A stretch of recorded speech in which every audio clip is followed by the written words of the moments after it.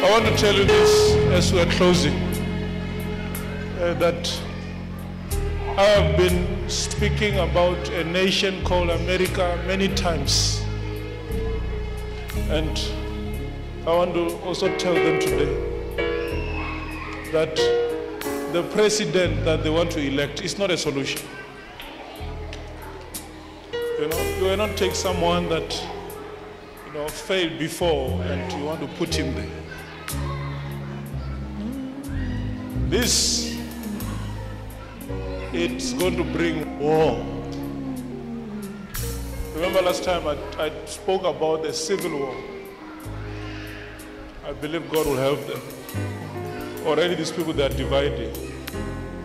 But somehow, what is written in the Word of God must come to pass.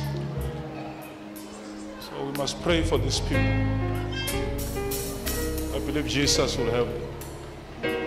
Number 2, pray for a leader of a country called Swaziland. I saw there are people that are ganging against him. They want to kill him. And if he's not careful, I hear people say, freedom, freedom, freedom. Pray for those nations. I believe God will help us.